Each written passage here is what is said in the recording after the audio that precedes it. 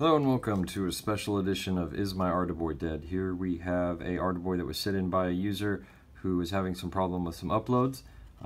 If you turn it on, nothing happens. That's not necessarily the worst of signs, but let's see if we can get, sometimes you can get flashlight mode to work by holding the up button and then turning it on. That would make the OLED go white and turn on the LED, but in this case it's not working for us. So another test is when you plug it in, the red LED comes on. That means it is charging. Again, turning it on doesn't do anything. Typically you see this happening when you try to flash it. Of course, there's going to be no port available. That's the first sign you've got some problems. And usually when you see it trying to upload, you're going to have some problems there as well. So just for comparison, let's look at a fully functioning Arduboy and see what that will do as far as behavior-wise. So let's unplug that. And this is a fully functional Arduboy. So when it turns on, we've got some hello world going on. And then when we plug in, you can hear the USB chime, and that's where we really want to look for. So in this circumstance, let's go ahead and just see what usually happens when we upload it. So we've got port 3 selected. We're going to try and upload it. And the important thing is that you see these yellow and green lights flash. Let's do that again because it was actually off camera. So that's indicating a correctly working Arduboy.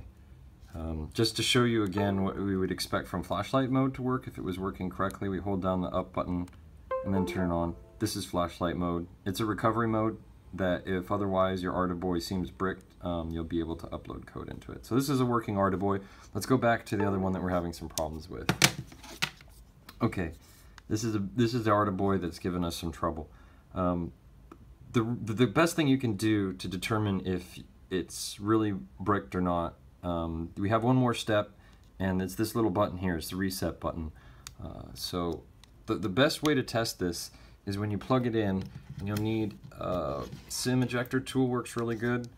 You can also use a paper clip or anything else that you can stick into this little button here, and go ahead and give this a listen.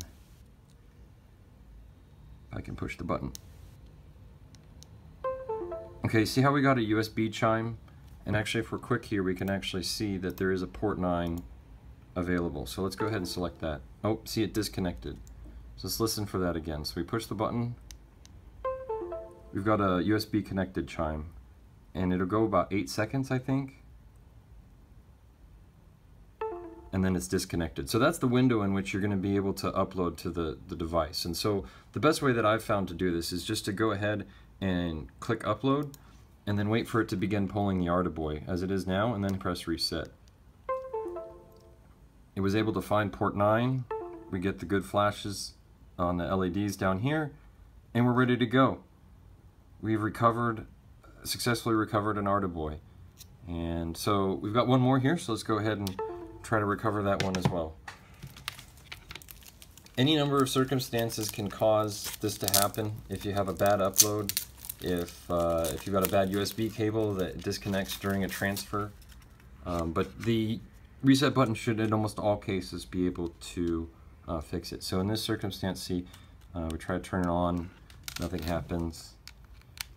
So we plug it in, turn it on, nothing happens.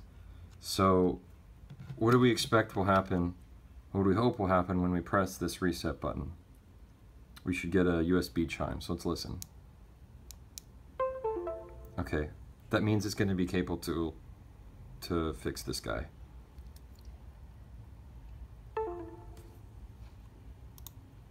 So let's see what port that was when it comes up. So we'll go ahead and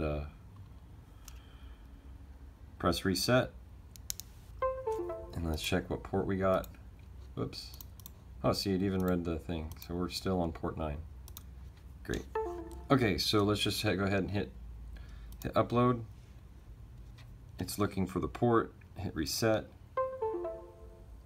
Boom. There we go. We are fixing Arduboys, man.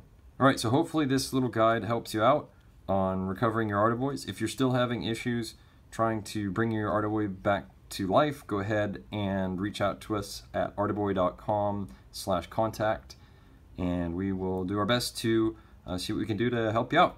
All right, thanks very much, everybody. Hang in there. You can do it.